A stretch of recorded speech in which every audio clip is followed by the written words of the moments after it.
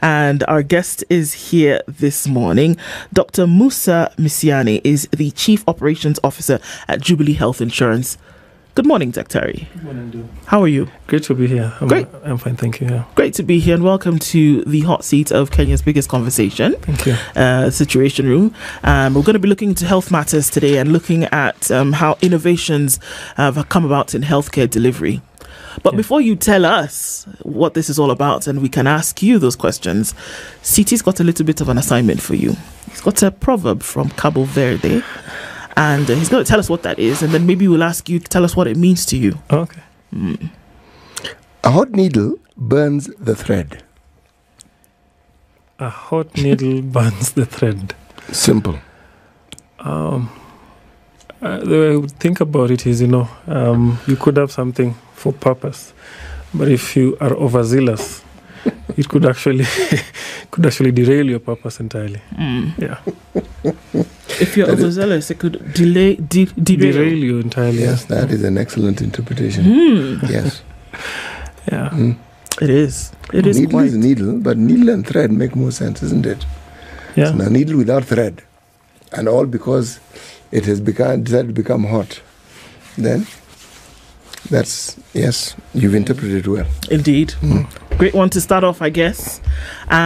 Even as we get now through this, and we're talking about innovations in the healthcare industry and how we can deliver health because of these innovations, let's just start off with Jubilee. I mean, we're talking about Jubilee for a couple of weeks now and getting to know a little bit more of what is up to offer, but then give us a broad base into, who Jubilee is and its unique place in society today. So, Jubilee is through and through a Kenyan company. Founded in 1937. I'll speak specifically to Jubilee Health, which is part of Jubilee Group. Jubilee Group has Jubilee Health Insurance, Jubilee Life Insurance, and Jubilee Asset Management. We have a footprint across 5 countries in East and Central Africa. But for Jubilee Health Insurance specifically, we are a single-line insurer. We actually specialize in offering health insurance. And what we've done over time, because we've been pioneering in that space for some time, as market leaders, we have been able to push the market into offering solutions for insurance across the life spectrum, right from products for young people all the way through the life cycle to old age, covering both retail customers, of offering also corporate products for corporates around the country. And even as we look at what the offering is, what are some of these innovations that have come up with? Because somebody would think, okay, yeah, it's great, it's insurance. You pay, you're covered, you move. So what are these innovations that we're talking about that have been life-changing in terms of healthcare delivery?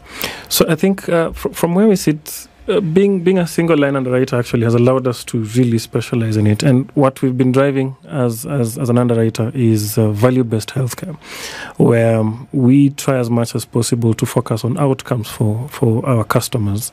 And it's just not about getting the premium. It's really about delivering value, making sure that the customers that we cover not only enjoy the freedom of financial freedom of having a financial cover for health, but they also have access to care that actually permits them to either enjoy preventive care, and in the event that they get to curative care, we're able to cover that financial burden.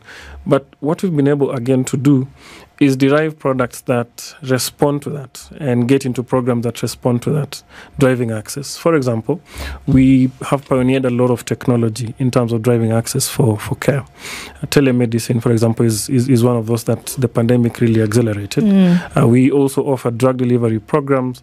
We have a program which navigates our customers. We have that program is called Maisha Fiti, and this has built communities around different health themes. So, be it motherhood, we are able to walk the journey with a mother all the way from conception to raising a child. Be it someone who has, say, a chronic illness like diabetes or hypertension, we are able to navigate that patient and customer. giving them access to the right specialists, giving them the right information, making sure that we follow them up, getting their drugs delivered to them conveniently. And what we've seen with that, with some of these programs, is the fact that then that has helped our customers get better outcomes in the long term. Yeah. Can we look at 3 of these issues that you mentioned, starting off with telemedicine that came off, just when you talk about COVID. Yeah. And then folks were not able to move. Yeah. So what does this telemedicine include? What happens here? So it depends. There's a wide spectrum to telemedicine. It could range from just a phone call to a doctor. You speak to the doctor on the other side, and then they give you health advice. It could extend all the way to a virtual consultation on video conference. And actually, right now, because there are a lot of advances, it may not necessarily be localized here. You can even have remote surgery, because robotic surgery has moved to the point where you can actually have remote surgery. So telemedicine extends the entire spectrum from just consultation to intervention. But specifically to what happens currently in this country, is largely around teleconsultation. So we have a few providers, and Jubilee was actually one of the pioneers in actually being able to reimburse for telemedicine consultations, and currently what happens is that a provider is duly licensed as a clinic or a healthcare provider by the Medical Practitioners and Dentists Council, and then that provider then is able to consult, and you can have ranging from, say, for example, you want a diagnosis.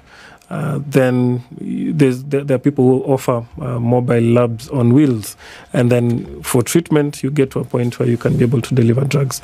So that extent, from consultation to diagnosis to getting the therapeutic agents, that entire journey has been covered in telemedicine. Yeah. Okay.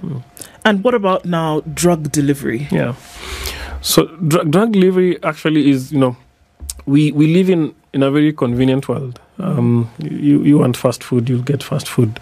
And if you want a carb, you'll just order a carb and get it. So it doesn't then surprise anyone that we would be able to move into a direction where drugs can be delivered, at your convenience. Initially, this started out with non-prescription medication, and then it's moved to now prescription medication. And wonderfully, what that has done, and I'll speak specifically to patients who have chronic illnesses. Often what would happen is every month or so, someone with diabetes or hypertension would have to go to a clinic and see a physician and then get a refill of medication. What the combination of drug delivery and telemedicine has done is you're able to consult virtually, and instead of having to go to physically to a provider, conveniently that those drugs are brought to you. Ultimately, that does reduce the cost of care. Because there is a cost in time that you spend in going to the hospital. And actually what we've also found is just the logistics of delivering the drugs, they end up being cheaper. So ultimately what then happens is you have better adherence to medication, and at the end of it then you have better outcomes for the patient. Yeah. Okay. Yeah. One of the things that you mentioned and which caught my attention was the aspect of preventative care. Yeah. Talk a little bit more about this. So we realize that curative care is very expensive. The technology outlay required to actually deliver curative care is quite expensive. If you take an example of just investment in a normal theatre, a laparoscopic tower, getting to robotics and so forth, they're very expensive. Yet we can be able to prevent illness higher up in the spectrum of illness. So if you're in a country like our country where you have a double burden of disease, so you have both the communicable illnesses, the usual malarias, diarrhea, pneumonia, and so forth. And then now our population is changing. Our population is aging. Our life expectancy is going up. So you have a situation where we still have the communicable illnesses, but at the same time, we also have a burden of chronic illnesses, diabetes and hypertension, as the commonest in our country. So preventive care it actually arrests the illness upstream. And, typically, it used to be that you prevent communicable illnesses, sleep under mosquito net and so forth. But right now, what has happened then is for chronic illnesses, you can't necessarily prevent it, the usual public health way. So what has come as a new approach to it is to make sure that we are able to promote healthy lifestyles, We have changed continually to sedentary lifestyles. We are very urban, especially, you're going to get your fast food, you're going to drive all the way, you don't necessarily exercise as much. So promoting that healthy lifestyle is able, first of all, to prevent the occurrence of something like hypertension, and in some instances able to reverse when it has developed. So that, in essence, then, in the long run has, and it's proven, can be able to reduce the incidences of these illnesses and even prevent complications, because complications are very difficult to treat and expensive. This brings me to a question that is biased, because I fall in the bracket of people who would ask such a question. When you talk of products, products are sometimes determined by one's age. Yes. Now, talk about products for those who are elderly. So, typically as an underwriter, of course, you would want to understand your risk well. But I'll speak specifically to the experience of Jubilee, where we actually do have a seniors product with a ceiling all the way to 80 years for Jubilee. How many years again? 80 years. 80? Yes, 80. Okay. Yeah. And that experience of having covered individuals all the way to, like I mentioned, the spectrum of from young, a child from a J junior product to a J seniors product, we cover you throughout that journey. It's difficult to get such products in the market because often the insurance industry traditionally would shun away from covering that population because it's construed as high risk, right? But then any risk can be priced.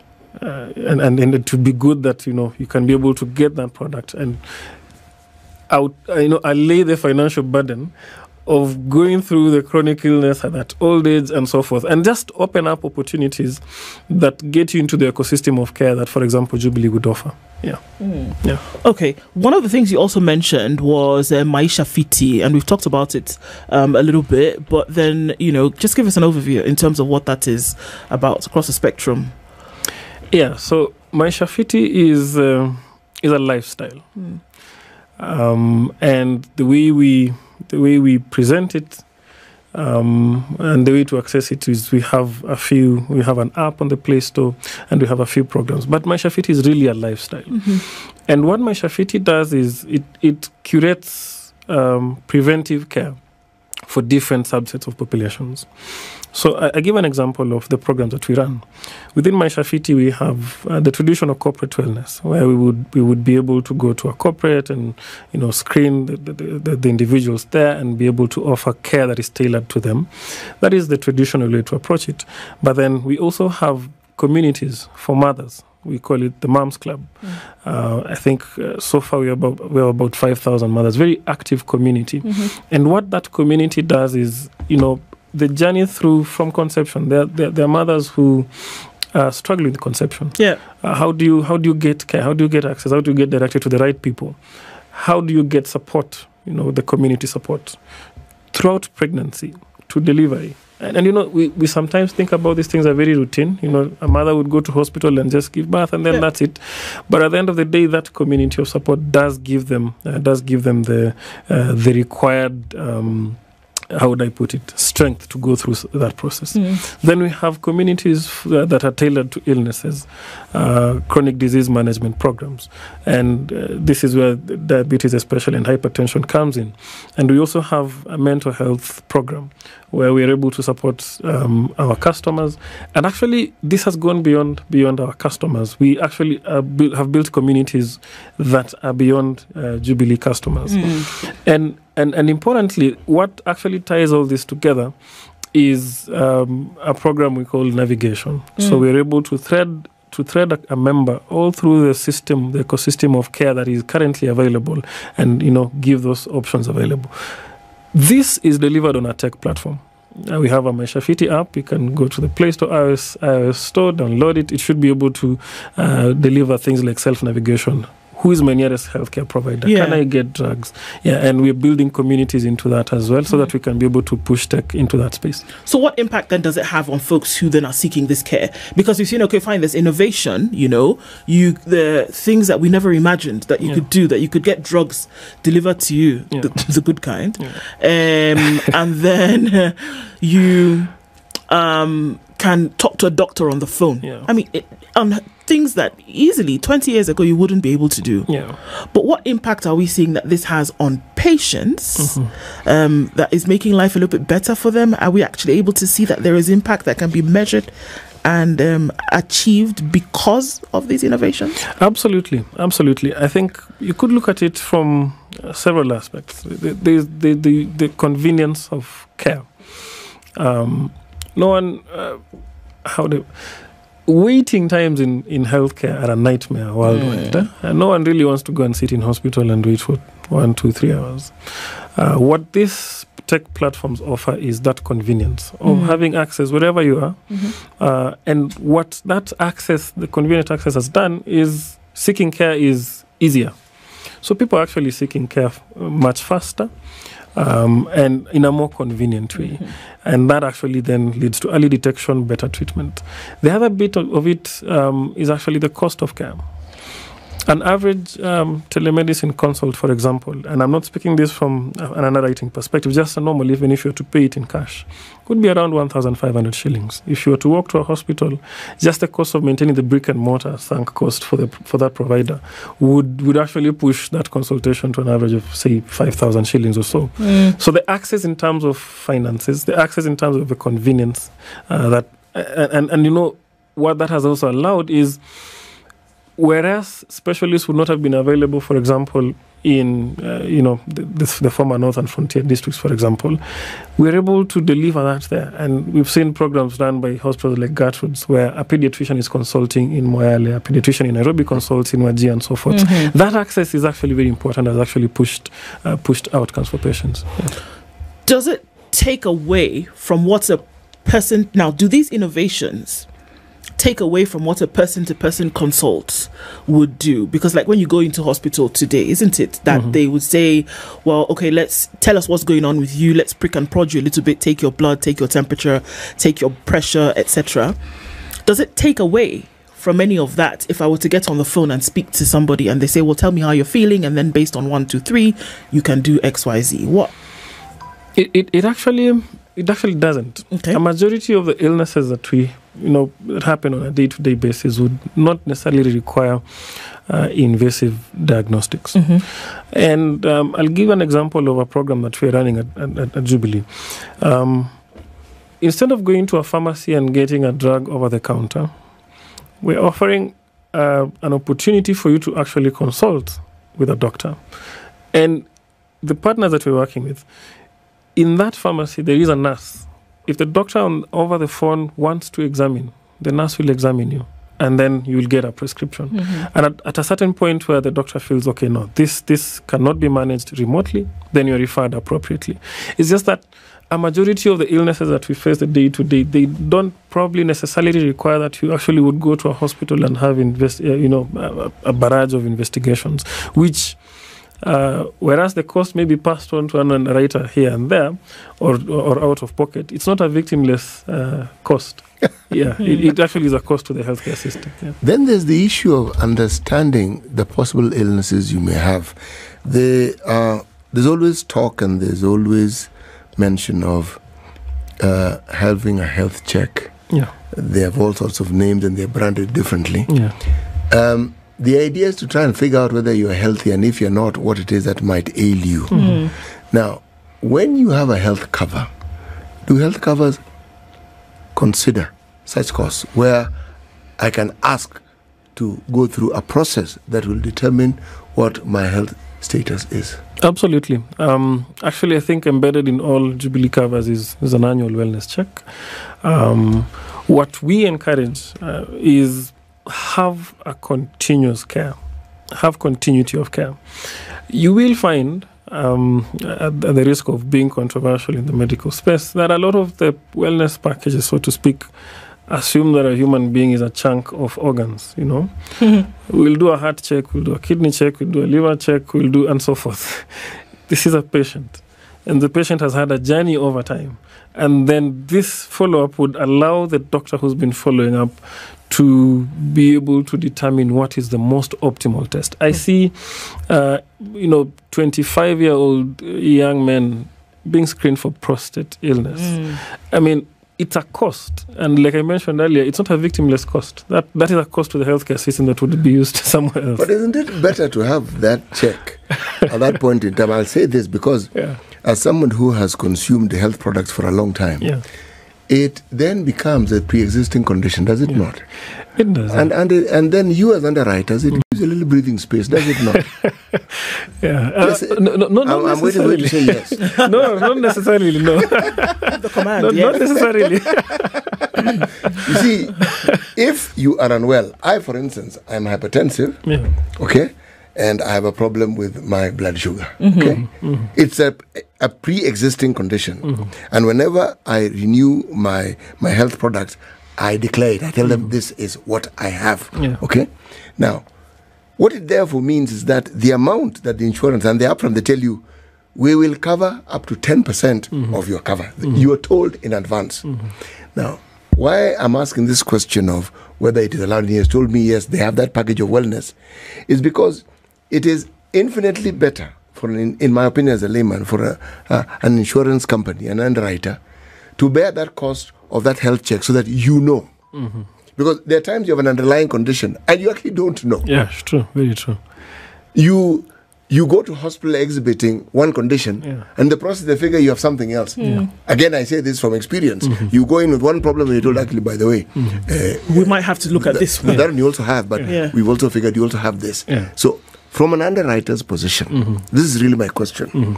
The 10% that you normally place as what you will cover for pre-existing conditions, why 10%? So I'll go back a bit and just answer a bit on the wellness checks. Yes, they should be covered. They are covered. We cover them liberally. It's important for us to actually understand the risk going into the business. But you see, insurance is underwriting, and underwriting is a technical science, in this sense that you are collecting a premium and you're likely to incur a cost that is exceedingly higher than the premium, right? So what underwriting does is then, how would I put it, mitigate the risk, okay? So that when you're accepting the risk, you are not going to have outflows that are way beyond what you've collected as premium.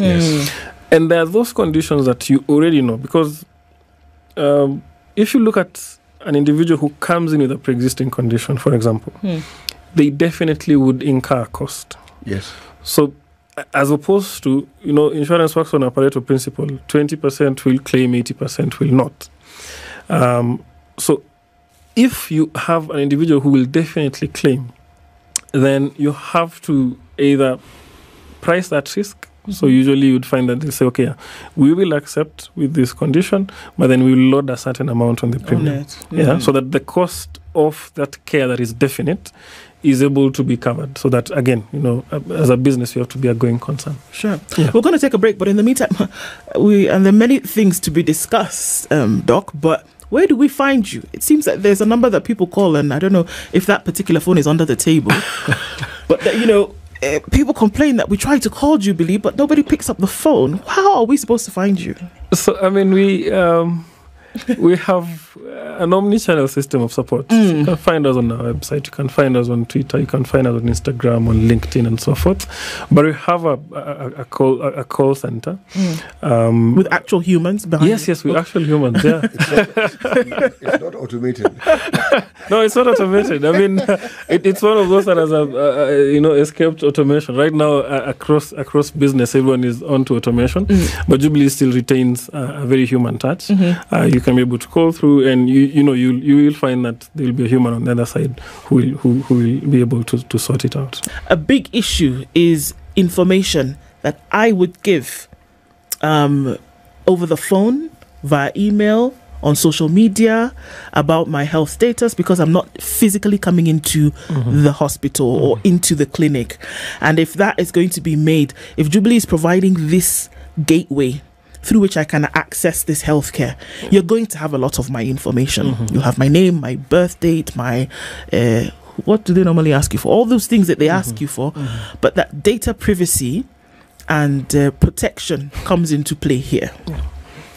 How do you safeguard all of this, where because you can't see me, you're going to need to have all the information about me in order to treat me. Yeah. How will you protect me when it comes to my data and information? So we do have, and I think the Data Protection Act actually sort of pushed us very many steps ahead in terms of data protection within the region and the continent. There's a regulatory framework that exists within the Data Protection Act, where any data processor, any data handler is required to maintain a certain level of encryption, minimization of data, and so forth, so that you only collect data that you require. And even when you do that, you have to pass it securely within your network, and you only limit access to whoever will be required to have that, to have access to that data.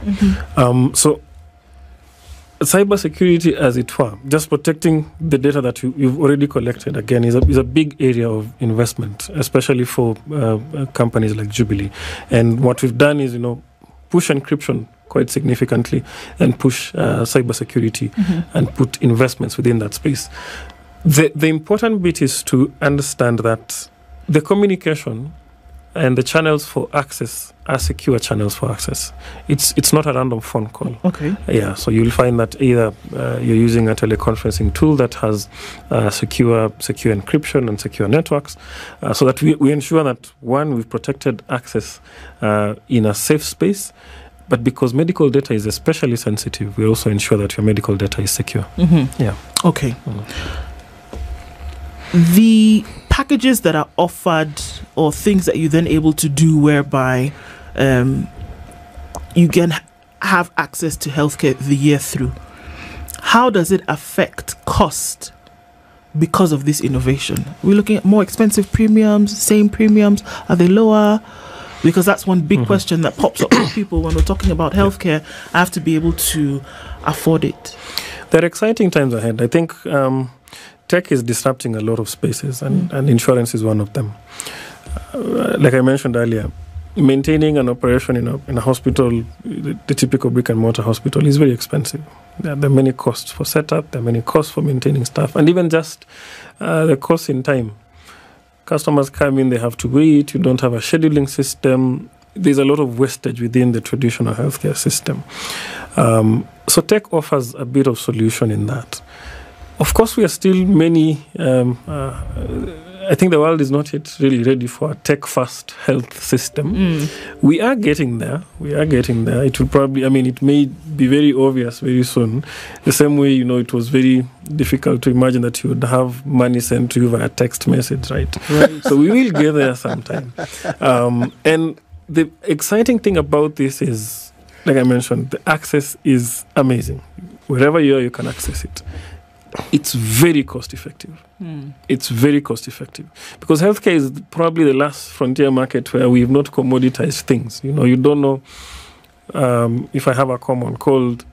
I don't know how much it's going to cost. Depending on who sees me, depending on where I go to be seen, you don't know how much it's going to cost.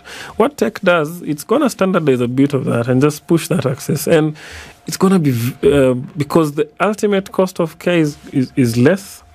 Definitely the insurance market will respond to that. Okay, so let's break it down in this way.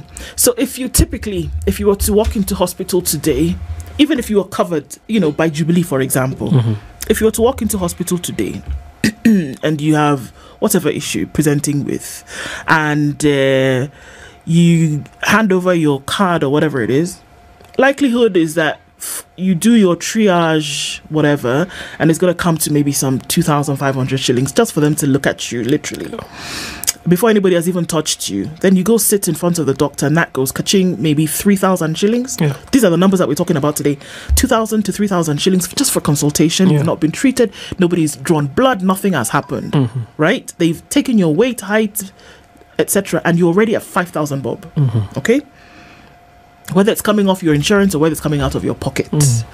So are we saying now, Doc, that with these innovations, that we could see this money, which folks are currently paying today, reduce significantly. Because you mentioned already, if I'm going to do a telecall with the doctor, I probably spend up 1,500 shillings, and I'm going to do that from the comfort of wherever it is that I'm sitting. I do not have to travel. I do not have to connect. I don't have to do any of that. So 1,500 shillings, and I can talk to a doctor, and I can tell my symptoms, and they can tell me this is what it's likely to be, etc., etc. Right? Are we saying that this 5,000, 6,000, many times 8,000 shillings that you have spent before blood has been drawn, anything has happened, are we actually saying that this money can be significantly reduced with these innovations? Absolutely. And I'll give a practical example. Right now, our teleconsultations at pharmacies, they cost $1. It's about 150 shillings or so. Whereas if you had gone to a traditional provider, it would cost you upwards of 2,000, 2,500 and so forth. Not considering travel. Not considering just the inconvenience of, just sorting yourself out and the time that you take. It is, telemedicine is extremely cost effective. It's very efficient. The convenience in time, the convenience in place, that actually is one of the biggest selling points for telemedicine. And like I mentioned, exciting times ahead, because when you actually reduce the cost of care, what then happens is insurance companies responding to it, less premiums, insurance is more affordable, you have more penetration, you have more access to health financing, and you have a level of protection that allows you to seek care faster. So there are a lot of downstream effects that come from just having that convenience. But just let me come back to for example, what we're running. You pick up your phone, you call 0709 949 000. That's a Jubilee call center City number. City knows that number. Yes, City knows it. yes. Absolutely, and it's human beings who pick it, right? I can confirm that. You pick that and then you say, okay, I'm your customer. I need to have access to telemedicine, right?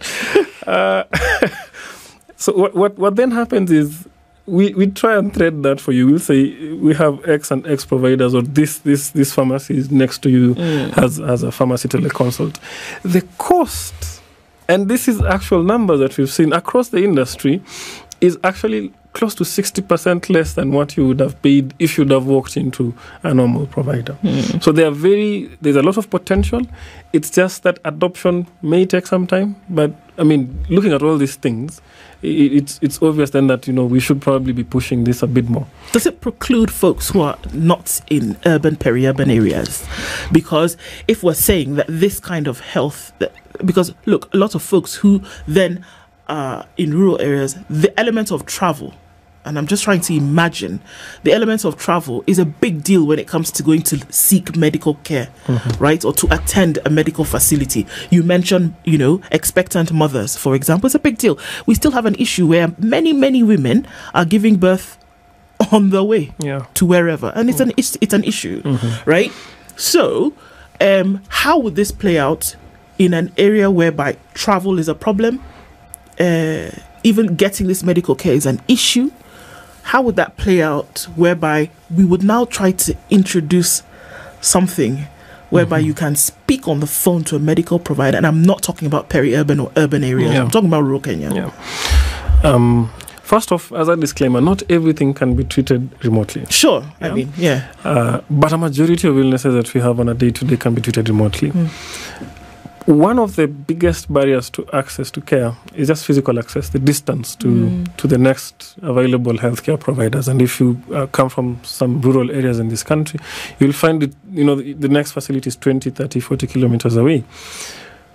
The innovation then comes in at this point. Imagine a situation where you have a child, very remote village.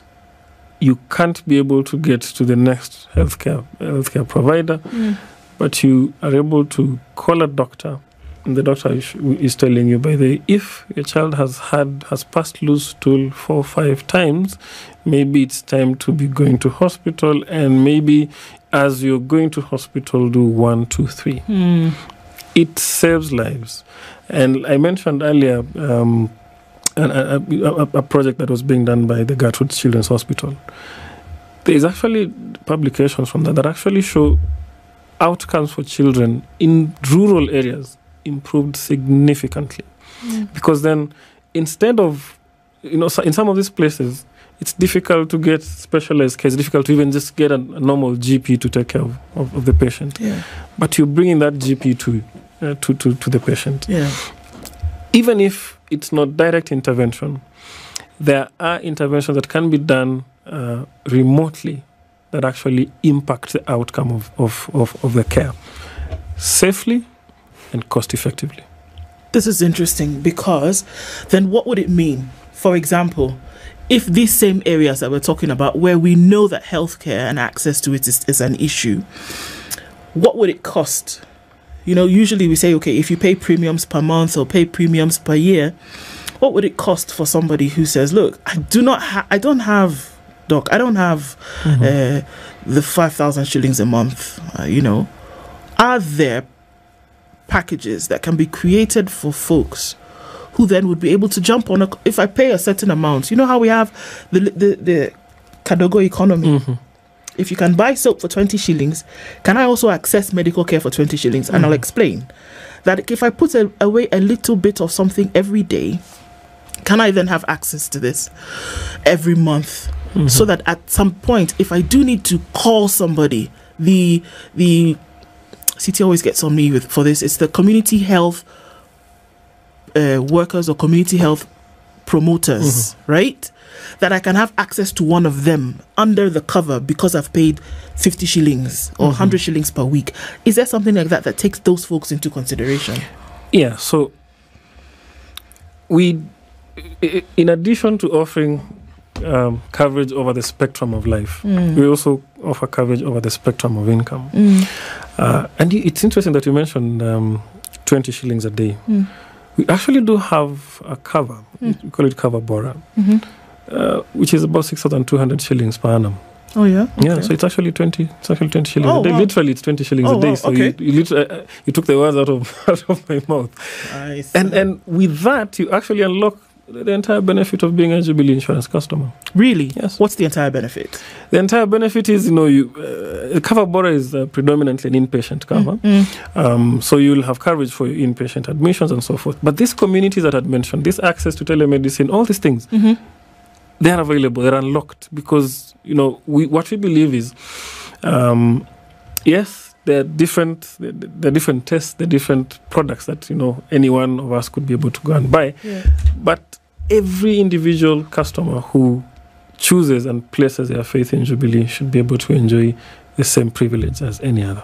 And it doesn't matter how much the premium is. Yeah. Right. So, and literally, you can actually pay the 20 shillings a day. Will Jubilee take 20 shillings a day, or does Jubilee want me to come and pay you the 6,200 shillings at once? And I may not have it, but is there a basket somewhere where I can be putting in the 20 shillings a day, and that would now allow me access to this healthcare that you speak of? Yeah, I mean, we're building capacity around that. And one of the things that we actually try and encourage, because we have sister businesses, Jubilee Asset Management, for example. If someone may not be able to get the 6,200, they can put the 20 bob in a money market fund, and you can be able to use that as a premium.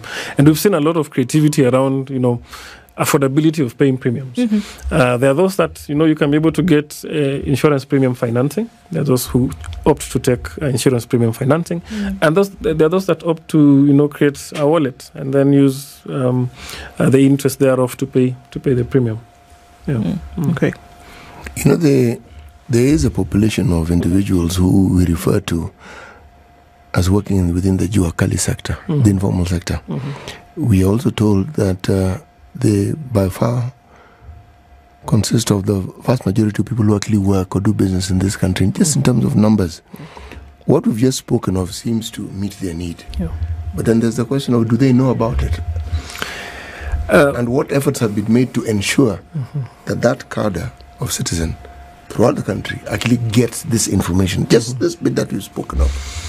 I mean, even this conversation is informational, isn't it? Oh, it most certainly is. But you're not here every day, are you? Yes, absolutely. Yes. Yeah. So what we try to do? That was just a minute. City is really holding me to in fine form. Yes. Yeah. we have done a lot of promos, and one of the things that we have done as Jubilee is we have an initiative called Afya Mashinani, where we take Jubilee to the ground. We have partners like the Aga Khan hospitals, for example, where we organize medical camps, and we actually would go to the ground, and our agents would be able to speak to some of these products. And we've seen a lot of uptake. There are other ways that we're working towards ensuring that the sign-up journey is straightforward and easier. Right now, we will keep pushing the Afya Mashinani narrative. So we've done tours around the Rift Valley, Nakuru, Naivasha. We are planning to do some bit more within this year, and that creates a vibe to it. But then again, we're just trying to push promotional materials here and there. We have informational brochures, but importantly, I think trying to demystify it, the best is going to the ground and actually meeting the Juakali and actually saying, by the way, there's a product here that actually works for you. I think that because insurance is actually a personal sell, it's a push product. No one wakes up to say they want to buy insurance. Yeah. So the agent actually having that relationship with the customer is what will actually push it up. Is there room for the customer to give you feedback even as you tell them about the value of the product so that you can actually understand what, yes, they've understood what you've told them, but then there's what they think they need and what they know they need? Yeah. Yes. So Jubilee, we don't put out products that we think are right for Jubilee. We spend a lot of time understanding what the customer wants, understanding. We conduct a lot. We commission a lot of research on actually almost a quarterly basis. What does the customer actually want? Because otherwise, you'll create a product that you'll buy yourself. And the best way to actually see if then that product responds, customers vote with their feet. Are they buying the product? And for us, at least, we've seen that customers are taking up our products very well, which is encouraging to see that it's meeting a certain need. Nevertheless, because of continuous engagement, you get to understand market trends. Markets are dynamic. You can be able to then, pivot and create products that actually respond to that need. An example is, for example, the young Kenyans. Let me not say young Kenyans as if I'm very... we young Kenyans. Actually, you've taken the question out of my mouth because that is actually where I was heading. Yes. Please continue. Who work in the digital space, who work in the gig economy. There are products that actually respond to that. The product that responds to a gig economy because you know someone is going to get a windfall in 3 months and then they may not get a windfall the rest of the year. Yeah. Can we be able to work through a situation a product that responds to that need? So at Jubilee, there's a product for everyone. I literally mean it when I say there's a product for everyone. Consider starting a little earlier even. Yeah. Given the importance of insurance, and actually it is not possible to overstate the importance of insurance. As someone comes of age and they're understanding that at some point in their lives they're going to have to look after themselves, say secondary school, say the time when people are about to go to college, apart from just the product, just ensuring that information is there so that it is understood. Because health insurance insurance does a lot more than just cover you for health. It does very many other things. Very true. And a lot of the times,